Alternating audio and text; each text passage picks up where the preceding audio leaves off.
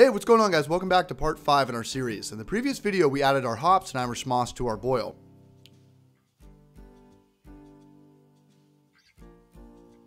I want to point out this 15-gallon Igloo cooler. This cooler is $25 at Walmart and is great to use with my pre-chiller. I have a 1/2-inch diameter 50-foot chiller in the wort and a 3/8 inch 25-foot chiller that goes in my cooler and connected then to my garden hose. So kill the flame after you boil for 60 minutes. I fill up my cooler with about 40 to 50 pounds of ice. I will fill up any plastic container and throw it in the freezer. Do not pay for ice. And don't use glass to fill up ice either, because it'll explode or crack. Oh yeah. Okay, so just make sure you're not leaking any of the garden hose water into the wort. That could infect your beer. I fill up my mash tun and my hot liquor tank with this water and use it for cleaning.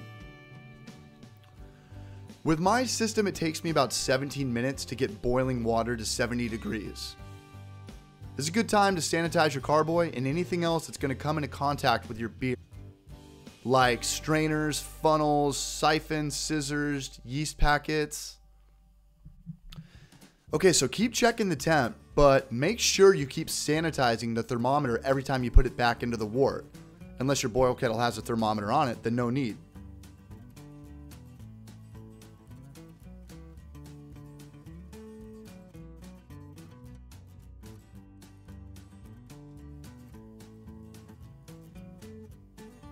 Okay, so everything here has been sanitized, including the silicone hose connected to the ball valve. I like to filter out any remaining sediment with my stainless steel mesh strainer.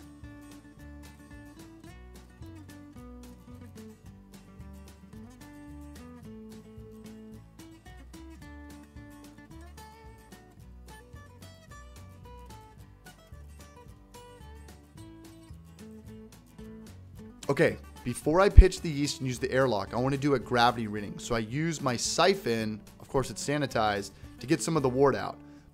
Okay, so make sure you get enough wort so that the hydrometer can float. Also, don't put this wort back into the carboy. I probably would if I was doing a smaller batch, like 1 to 3 gallons, but for 5 gallons, it's not worth risking the infection.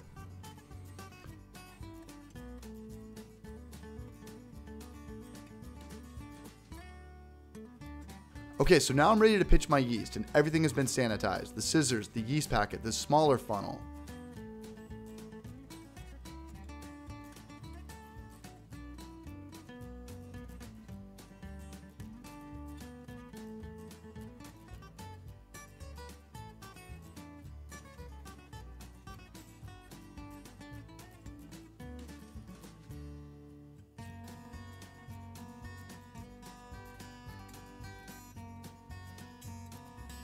Okay, so we're ready to seal it. I have Star Sand solution in the airlock. I usually have to wipe it down so it's not wet, so the duct tape can actually stick to it. Okay, so put it in the closet and forget about it for 7 days. Now it's a good time to check out our original gravity. It's always easier to read when the bubbles have subsided. And that's the perfect OG we are looking for. Alright guys, good luck with this. In the next video, we're going to talk about dry hopping our mermaid tears. I'll see you over there.